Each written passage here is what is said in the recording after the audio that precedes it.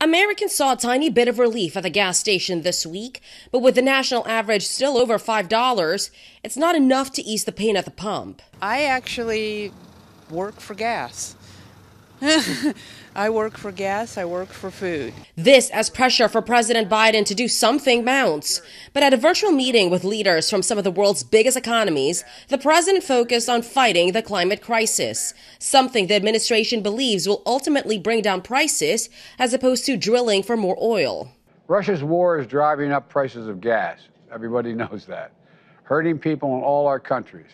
It's an immediate problem. We can remove the pain of volatile gas prices and reduce transportation emissions by putting more zero-emission cars on the road. But according to a recent Fox poll, voters are not buying White House attempts to blame Russia's war for high gas prices, instead pointing to policy as the driving force by an 18-point margin.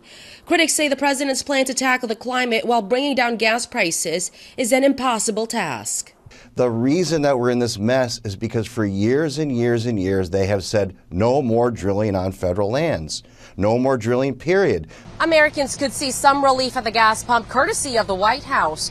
The administration is reportedly weighing the idea of issuing gas rebate cards, but they stress no final decision has been made. In Washington, Malda Rivera, Fox News.